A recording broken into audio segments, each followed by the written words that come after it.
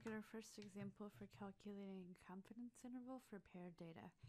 So remember, for paired data, you have a pair of measurements on one group. Here our measurements are computer and TV time for individual students.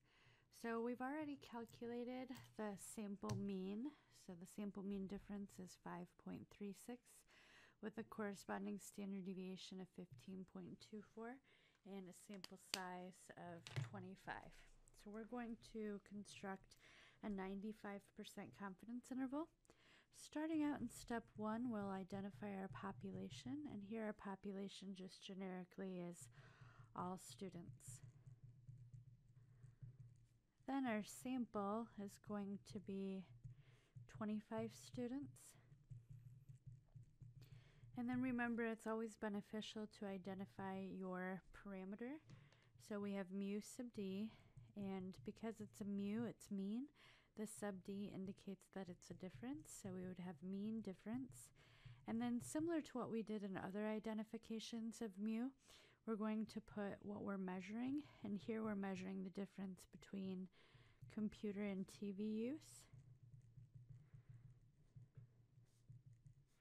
And then for our population, so here it was just for students.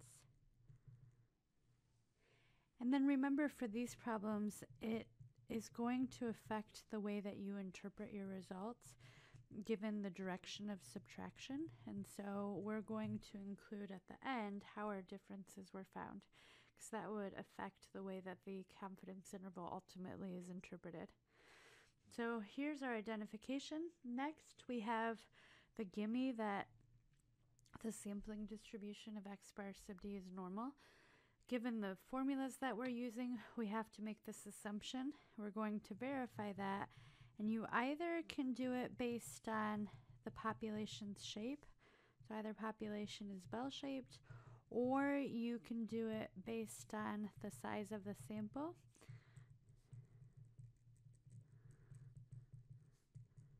Here though, because of what we saw from the sample, we know we can assume that the population is bell-shaped. So it being large, remember, has to be an n greater than or equal to 30, and we only have 25.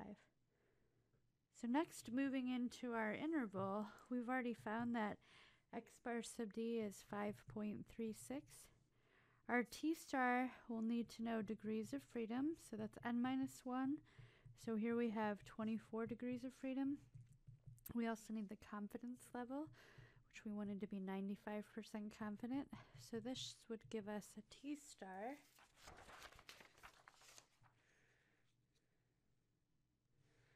of 95 and then 24.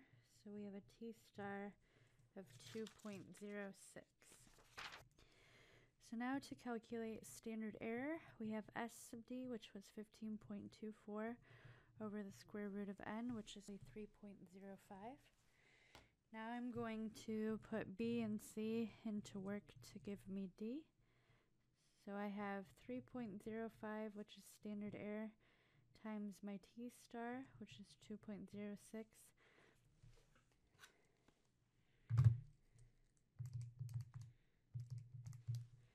So I come up with a margin of error equal to 6.28. So my multiplier, standard error, this is my margin of error. So then I'm going to use 5.36, that's my x bar sub d, plus or minus 6.28. Interval ranges from negative 0.92 to 11.64. So because this interval includes 0, meaning it ranges from a negative to a positive, normally I wouldn't interpret it because it's going to sound kind of odd. And remember, when 0 is included, it indicates that there's possibly no difference between the two measurements, and so interpreting a confidence interval doesn't make sense to do. But for the sake of practicing interpretation, we're going to interpret this. So same as before, we identify how confident we are. So here we are 95% confident. And then we'll state our parameter, so the mean difference between computer and TV time for students is between 0.92, negative 0.92, and 11.64 hours per week. And then we're going to include how the differences were found. So here it would be where differences equal computer minus TV.